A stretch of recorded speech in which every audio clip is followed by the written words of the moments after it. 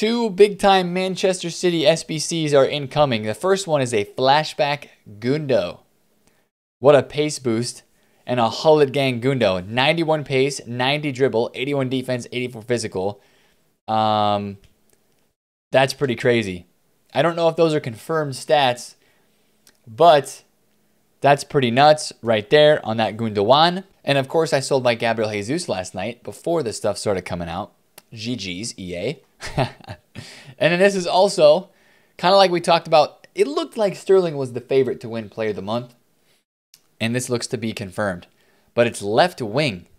He's going to be a left wing POTM, not a right wing. How much would a Player of the Month Sterling be? Maybe like 200K? 250, 200K? Now, the only problem is that SBC fodder is up. So whatever price we think he should be, he'll probably be a little more expensive than that.